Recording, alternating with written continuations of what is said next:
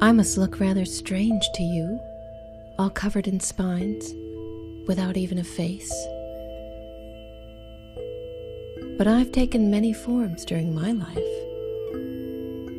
I started out just like you, a tiny egg in a watery world. My parents never knew each other. One moonlit night before a storm, thousands of urchins, clams, and corals released trillions of sperm and eggs into the open sea.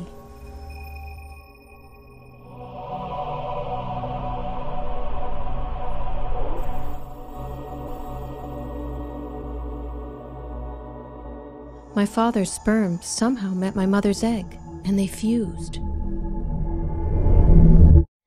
Fertilization.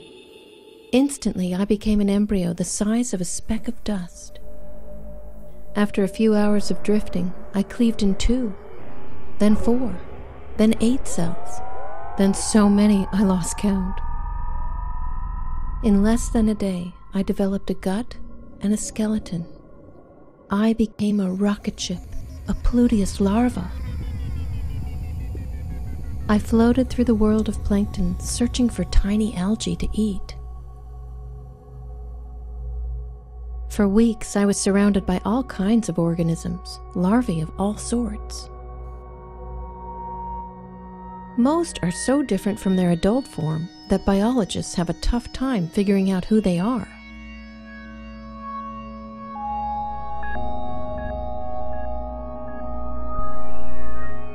Try matching these youngsters to their parents.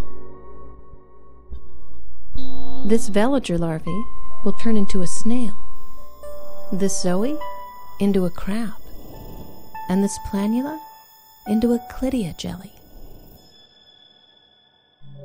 Some of my young companions are easier to picture as grown-ups.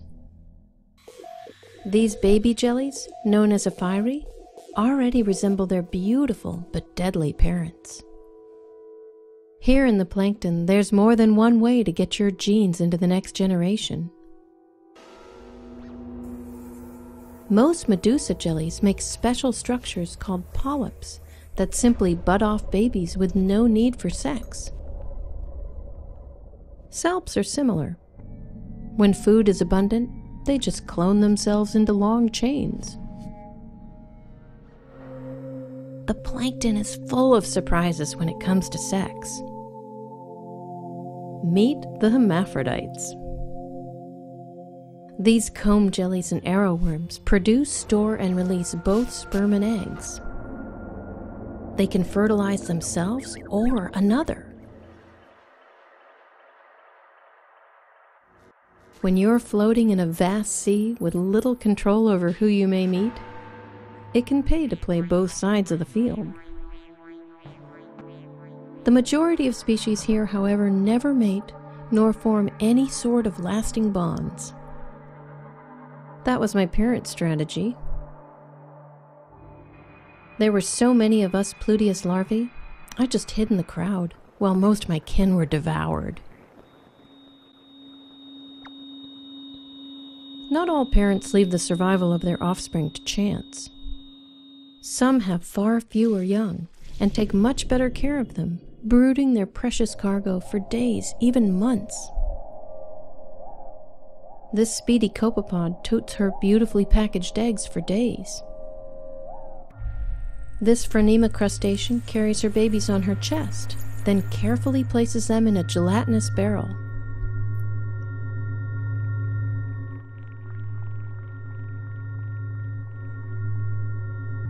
But the black-eyed squid takes the prize.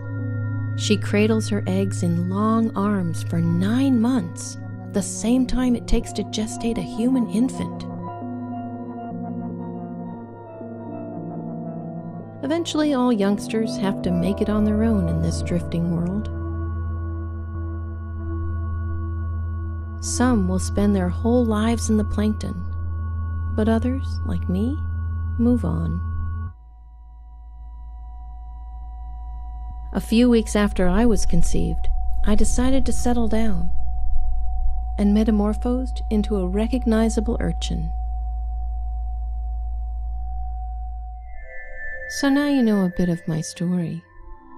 I may just be a slow-moving ball of spines, but don't let my calm adult exterior fool you.